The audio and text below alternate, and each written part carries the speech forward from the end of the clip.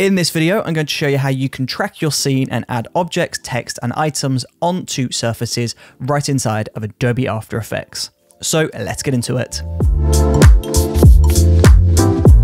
Once you have your footage imported into Adobe After Effects, the first step is going to be to search in the effects and presets for 3D camera tracker. So we'll drop that onto our video clip, and After Effects is just going to take a moment or two to analyze the footage, figure out where everything is, and in a moment it will come back with a whole list of tracking points for us to select from. And we're back. So as you can see, it says 3D camera tracker layer size must match composition and use default, yada yada.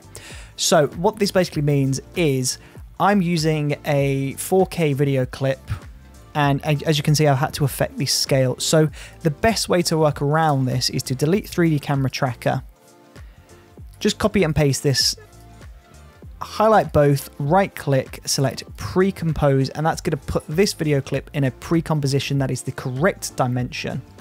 And then we can drop 3D camera tracker on, and now when it reanalyzes it, it is going to be the correct size, and therefore there won't be any issues. So the first step is to actually match the composition and the footage in terms of settings. So your frame rate, your frame size, and other settings as well. Make sure they're matching, and if they're not, then pre-compose your footage so that it matches the same dimensions and the same specs as the composition itself. So as we can see, that has now done a good job at analyzing the shot. You can see these tracking points run throughout the whole frame.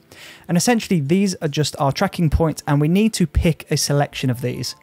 So in order to do that, we'll just scroll through and you'll see a red target appear. So this is just a selection of tracking points. So if you were putting the text or the item in back here, you would select one from back here. But if you're putting it down here, then select these, because the movement here is going to be very different to the movement up here. So I'm just going to select these 3 points, right click, and select create null and camera. So now we have successfully created a track null and a 3D tracker camera. So this means we can now add in an item. So let's go for some text. So if we select the horizontal type tool, type out a word or phrase of your choice. Now if we convert that to 3D, so on the text layer, make sure you select 3D. And if you can't see this, by the way, then just select toggle switches / modes. And if you right click at the top bar here, go to columns, make sure that switches is enabled. So if you're seeing this, go to columns, switches, and make sure that is enabled, and then click this 3D icon. And then you'll notice that is stuck to the footage. But of course, this is the wrong angle. We need it to be lying down on stage. So if we go into the text layer, go to transform. If we go to rotation, you can see we've got X, Y, and Z. So if we change X, it now looks like it is lying on the stage.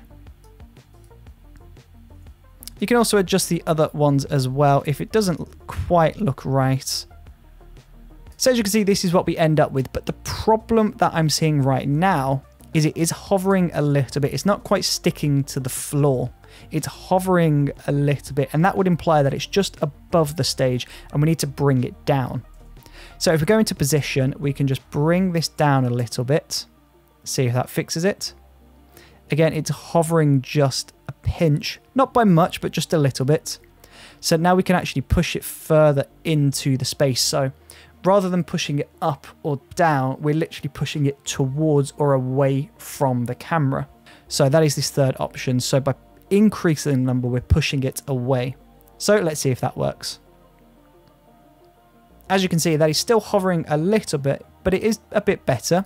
So have a play with this number, just play around until you find the point where it stops wiggling around, or just to a point that you're happy with. And that is essentially the text now stuck into the scene. So anytime you want to add anything into a scene, whether it's a video, an image, a text layer, an asset, a color solid, a shape, whatever it is, if you now turn it into a 3D layer, it's going to use the 3D tracking points that we created from the 3D camera tracker and place this into the scene. So hopefully you enjoyed watching this video, and if you wanted to learn more about Adobe After Effects, then please do click this video just up here. Thank you for watching, and I'll see you in the next video.